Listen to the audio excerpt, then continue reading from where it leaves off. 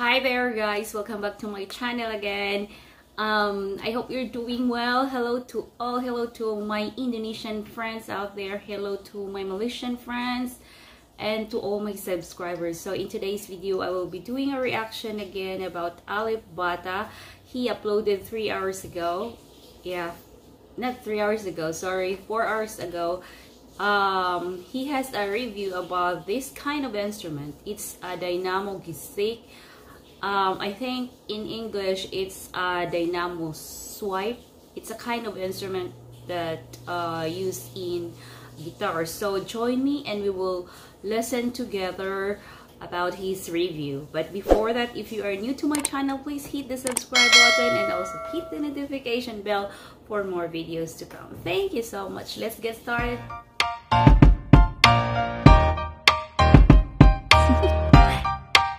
Do you want to know?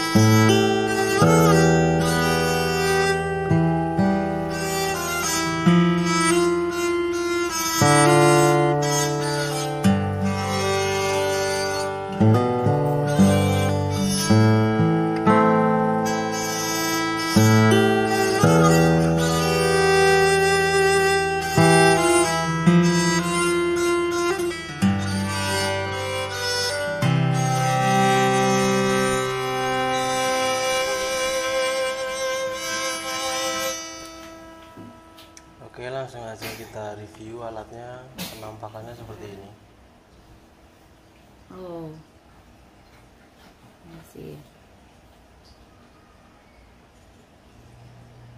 Ini bisa dicas ya. Langsung aja kita bahas dari yang atas. Ini adalah modul TP4056 TP456. Okay. Modul TP4056. Dia ini fungsinya untuk sebagai proteksi baterainya sekaligus sebagai charger. A charger, that's for the charger. You can charge it. Nah, berikutnya baterai ini. That's the battery. Baterai lithium ion. Lithium battery. Tipe 18350. 18350. Ini baterainya 3,7 volt 1000 mAh ukurannya. Terus ini rodanya ini saya buat dari bahan akrilik, plastik akrilik ya. Tebalnya 6 mili seperti ini nih. Nah, di tengahnya ini ada bearing yang ukuran diameter tengahnya itu 3 mili karena untuk menyesuaikan as pada dinamonya.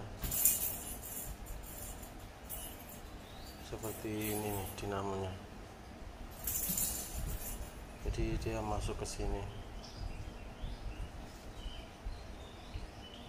Nah, seperti ini. Nah, nanti pemasangannya ini biar kuat itu saya solder di patri ya, pakai timah dan pakai flux juga biar kuat. Terus kalau ini saklar biasa, saklar seperti ini, saklar untuk mainan anak-anak itu biasanya.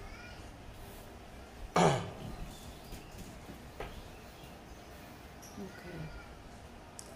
Terus dinamonya ini dinamo nih. That's the die. No.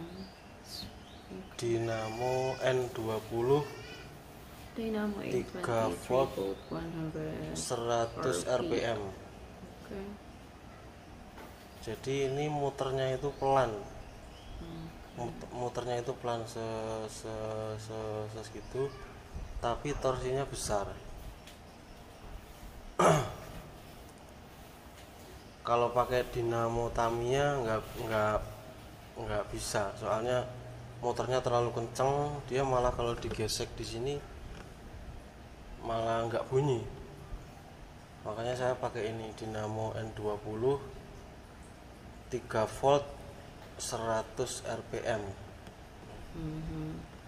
Saya belinya di toko online ya. Kecil banget dinamonya.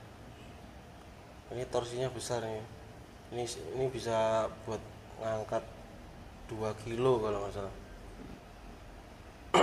2 kilogram. Ya, kalau untuk skema rangkaiannya nanti akan saya gambar. Oh iya, satu lagi, ini kalau ngecasnya pakai charger HP biasa, itu USB using ini, your dicolokkan. USB. Okay. Nah, dia akan nyala merah. Nanti kalau full dia akan nyala warna biru.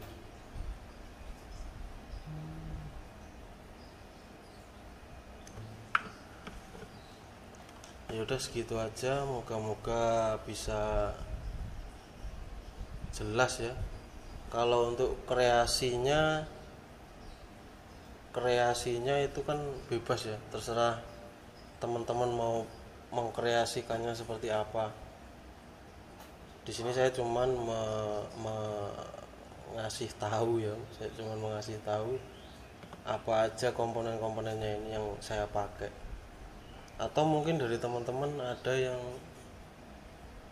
rekomendasi alat atau apa yang lebih bagus dari ini, ya silahkan di share di komentar.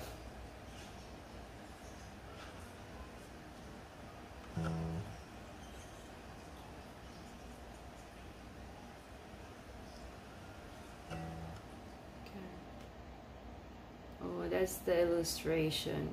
Okay, thank you so much, ALIP BATA, for showing this. Let me see.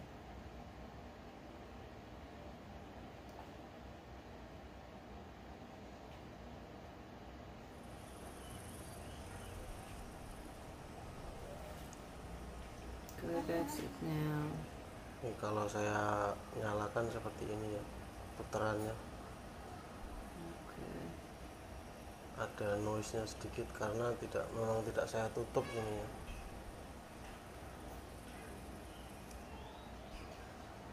Nah, alat ini nggak akan bisa buat membunyiin senar gitar tanpa adanya rosin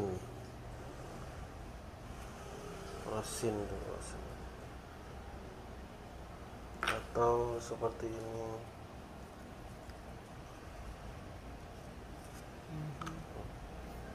Ini digesekkan dulu ke sini. Kalau sudah, tinggal dipakai buat main. Alright.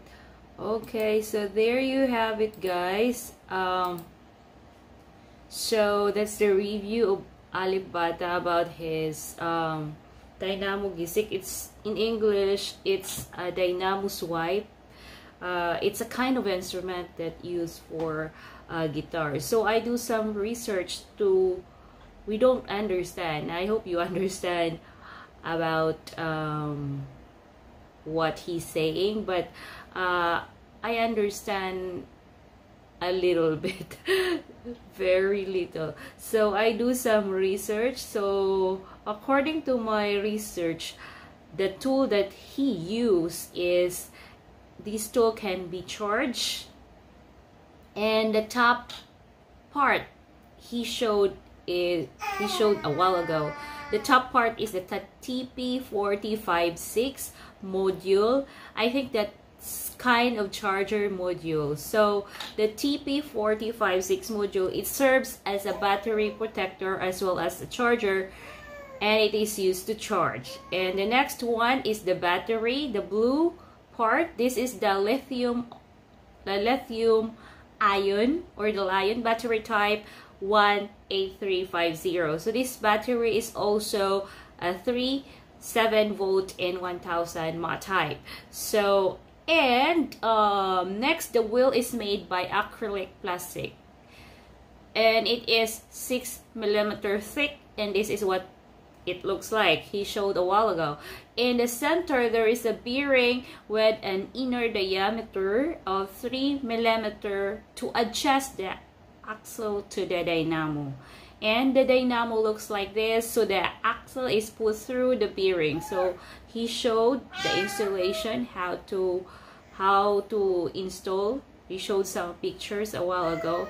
So thank you so much, guys, for watching. So, and also the intro is so nice. About his intro, it's about Banyo Langit, and it's played by Didi Kimpot. That's it, guys. Thank you so much for watching. I hope you give me a thumbs up of this video, and if you're new to my channel, please hit the subscribe button and also hit the notification bell for more videos to come. Thank you so much. Okay, so congratulations again, ALIP BATA, and God bless you more. Bye bye. Keep safe.